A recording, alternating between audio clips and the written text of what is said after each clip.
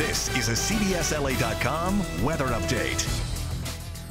I'm Danielle Gersh with your Friday morning weather update. So a nice day on the way as we head into the weekend. Lots of sunshine into this afternoon. Highs are still going to be below normal in the upper 50s and low 60s. The forecast is dry for the weekend. The storm that brought us the rain and the snow yesterday has moved off to the east, so the sunshine is going to stick around into tomorrow too. We'll add on a few degrees into your Saturday. Still going to be cool all the way through the weekend with chilly overnight temperatures. Increasing clouds into Sunday. By the middle of next week, some of you could finally be back into the 70s.